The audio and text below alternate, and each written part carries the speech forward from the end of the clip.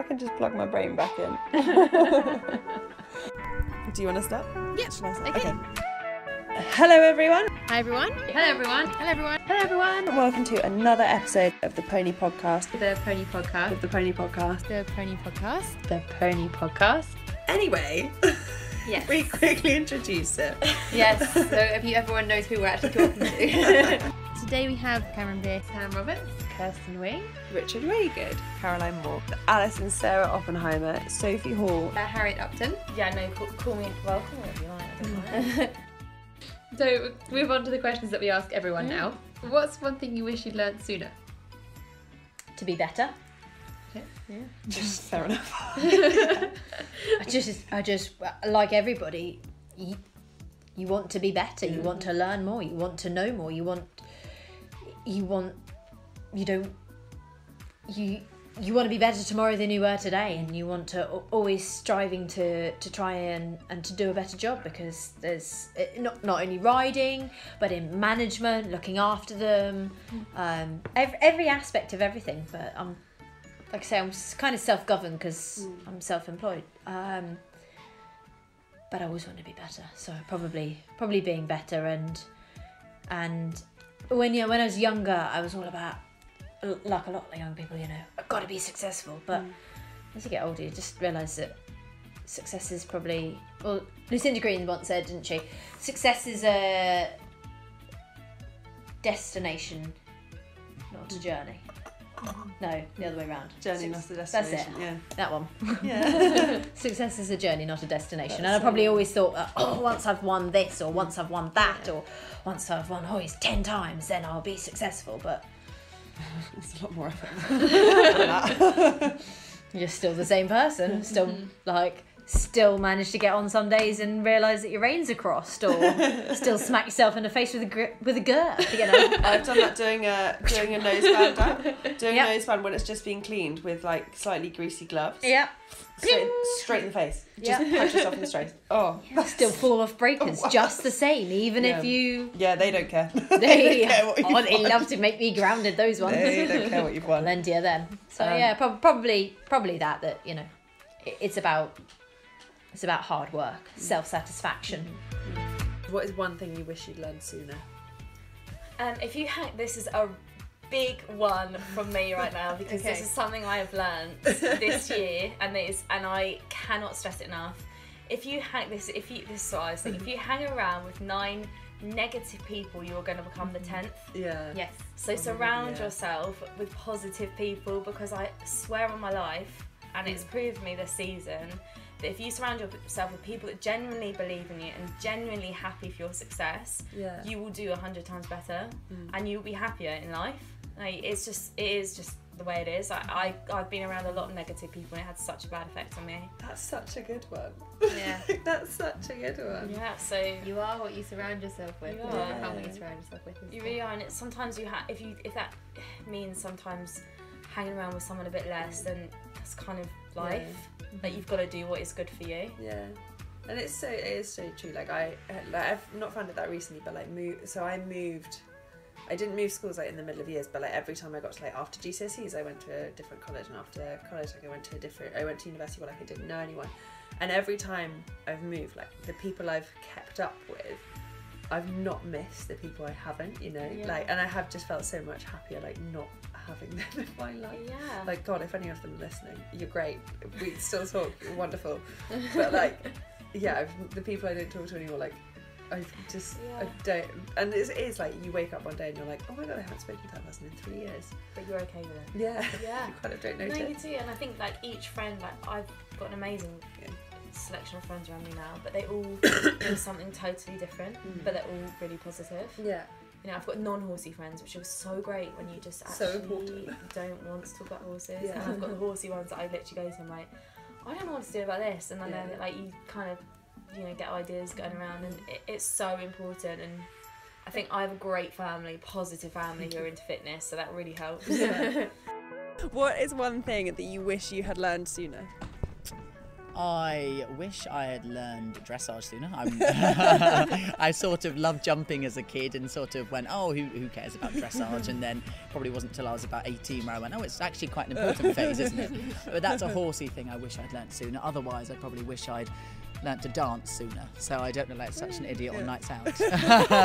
When I'm out with my friends. Life skills. Yeah, exactly. I think dancing is a key thing to have. And I think it teaches you coordination as well. And I think Did they not cover that as part of your drama degree? Some form of stage skills? Yeah, they tried to. It just wasn't for me. I'm born with 2 left feet, so. Just didn't You click. learned it sooner. Does that mean you've been taking secret salsa classes or something? Maybe I have. The tango's for me. Do you think that talent is real? And how much of an impact do you think it has on an individual's progression in the sport? It's a very interesting question. I think you see riders and you notice natural flair and ability, and you see riders that you notice that are going to have to put a little bit more effort into what they do. My big belief is work ethic. Yeah. So I mean, there's a saying that is, I think, goes something like, hard work will always beat talent if talent refuses to work, and that's out and out. So I see a lot of the sort of 15, 16, 17, 18-year-old riders, and ones that just want to work, and they, doesn't matter what they're sat on, they train their horses to be really good, and then you get some very skillful, naturally abilited riders that actually aren't into taking anything on. I think talents are, again, it's something that's put into a rider's mind very early on. I, again, see quite a lot of pony riders that have come through the system that may have done very well at ponies and medalled or been on squads. So when they come into the junior programme, they already think that that it's going to happen.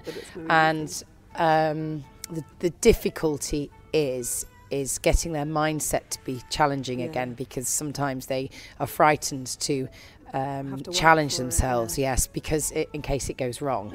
So it's all about getting them to recognise. It's such a mental sport, isn't it? Oh, very much so. Yes, yeah. What's one piece of kit that you couldn't live without? Oh, I'm an absolute brat, so I'm gonna say something that probably shocked most people is my bits. Really? Yeah. So I'm not a dressage blingy person, but my bits are my go-to. They're the one thing that I am not prepared to compromise on at all. So I ride with Bombers bits. It's sweet iron. Yeah.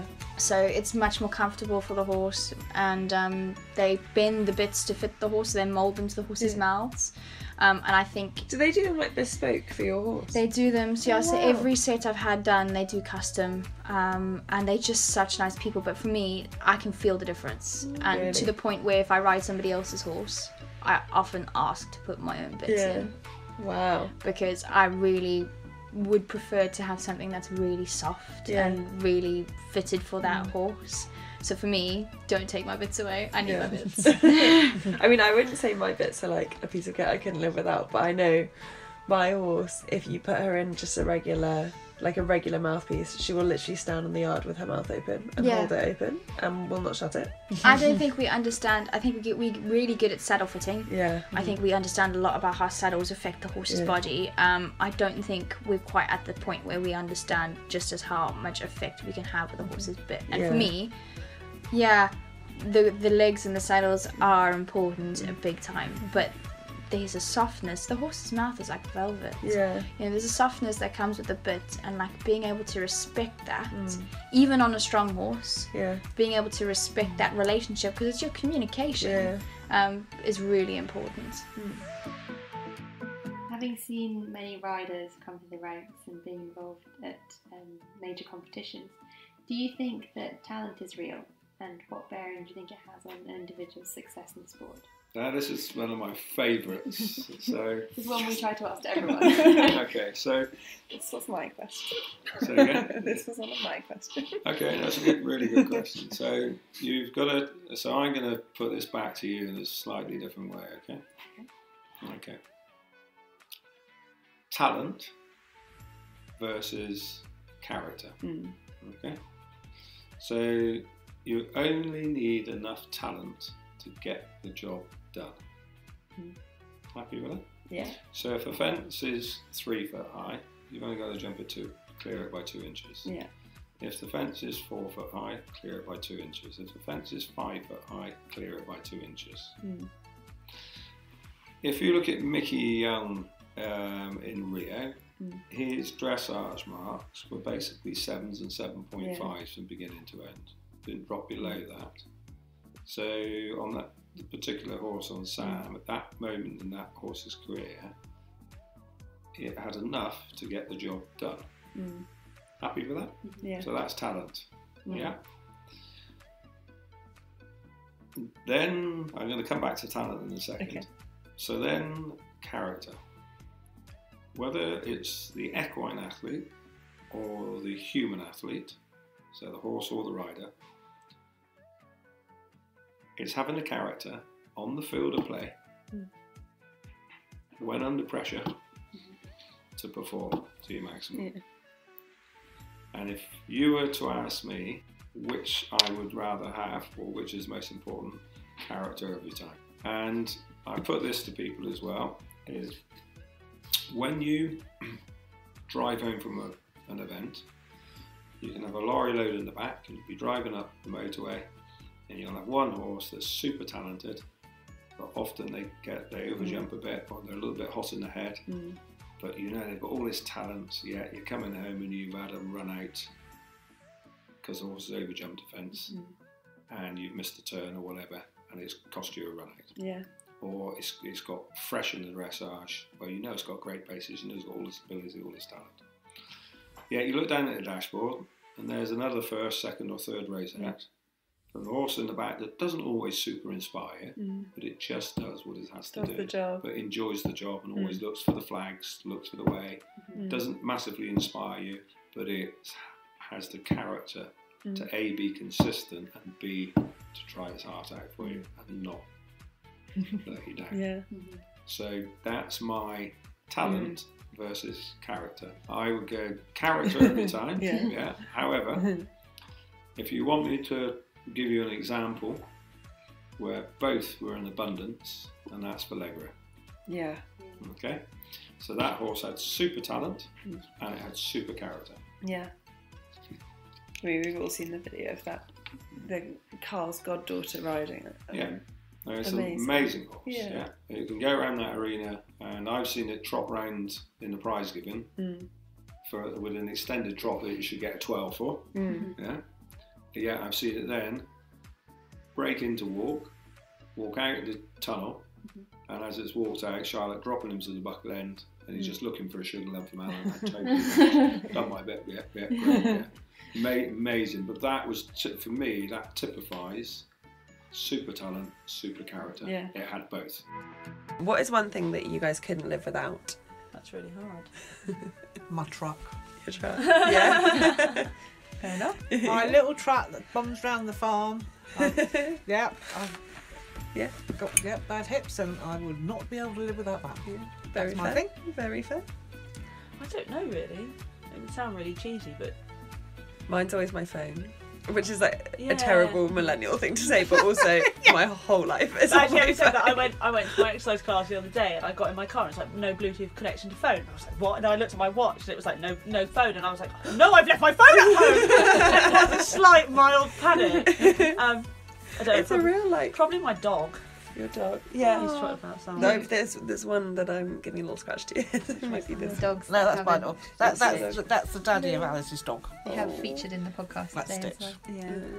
Breeding dogs You're as well as precious. dogs as well Yes. as ponies. I'm trying to convince we've got a Labrador, and I'm trying to convince getting a terrier as well. They are lovely. Like they're completely untrainable, but I wouldn't be without them. Yeah, I mean, Mum said no, but last time she said no to me getting a dog, I appeared home from university with my Labrador. So, hasn't gone very well for her so far. What is one thing that you wish you'd learned sooner? I think it's a fantastic question, and it's it's a really good question. I think probably, and this probably sounds cliche, but it's okay to to have a bad day. Yeah. I think as a person generally I've always been a bit of a perfectionist, and I think I found it quite hard when things don't go to plan. And I think that first Nations Cup with the student riders for me was like a real exaggeration of that pushed me and forced me to deal with when things go wrong. Yeah, because for me at home, you know, I've got some lovely horses, but they are difficult and they're not high level, and really we were one day eventing with them primarily. So if you have a bad day, you can go home and sulk about it for a week, and it, you know, until you get over it. Whereas at the Nations Cup, I had to really snap myself out together, of it. And get on with it. And I think then you speak to more people and you realise like that happens to everyone with horses. It's fine. Like it's an animal at the end of the day. Don't beat yourself up over it. I mean, we spent all day watching the cross country at Badminton, watching that happen for people. Exactly, and it's heartbreaking. And you see them ride towards the line, you think they've got it pitch perfect, and then for whatever reason they run out. The horse doesn't jump. Exactly, and you just think, actually, I guess the more that happens, the more you learn, and if you don't have days like that, you're never going to improve, you're never going to get better. So we're going back to your exercises and skills. What's one skill you think that Team GB should work on in preparation for Tokyo? That's a very I was very naughty and read these questions on the way this morning. This is one of the questions we were like, can we ask this? I don't know. It's an interesting one. I thought about it, but I think we've got more than anything at this point. We've got a wealth of fantastic jockeys, and there I see improvements in some of the top riders over the last sort of 3 or 4 years dramatically. So. I would say we've got some really good jockeys. I was very lucky, obviously, to be out at Tryon at WEG, and I saw how it all worked, and they're mentally strong, and they all came together, and they all rode really, really well. However, there is, in my mind, a non-mistake culture, or a no-mistake culture got to be developed in our training methods. Now, if you watch athletics and athletes, athletics rather, they will often do their PBs, and they will make no mistakes at that top level. Now it's obviously difficult for us because we have a horse involved as well. But I think Ros won because she didn't actually make a mistake, whereas Ingrid made a mistake at the last fence, and John just got a little bit close to a vertical. It was heartbreaking for Ingrid, but at the same time, amazing. But I think it's about the no mistake culture for me. So it would be training to be able to do it as well in to be no mistake in training, with a competitive feel. There's a real shift at the moment, I think. I mean, for so long, cross country and eventing has been the sort of sport where you just get between the flags. Like, it doesn't matter how it looks, you just get between the flags. And we need to keep that, but also there's a shift to actually it can look nice at every fence, and you want it to look nice at every fence, and you want, you need to work on it being perfect. Yes, don't get me wrong. A cross country round is a good round if it's a little bit off the seat of your pants. However, I think it's about making sure that you don't say, "Oh, I just got away with that." Forget about it and move on. Yes, So I think it's across the whole of the disciplines. There shouldn't be a left hind left out in the halt, or there shouldn't be a whisker of a movement in the salute, and that sort of thing. And that's where we can all just get better and better and better. There's so many areas that we can improve on. And that's why the Germans have been so good, because they're so rigorous about all the training. They were so good. I'm going to say were so good. I don't think they were so good this last year. But yes, very much so. Well, thank you very much for talking to us. Sorry to bore you. No, it's been really interesting. We don't know a lot about your discipline, so nor do I, to be honest. I've been doing it for 20 years. I still haven't got much of a clue. Well, thank you very much. Thank you so much. We'll let you go now. I'll put the kettle on. So that's the end of this episode, guys. Hope you've enjoyed it. Thank you for listening, and I hope you tune in next week for whatever we come up with for next week. All right, bye.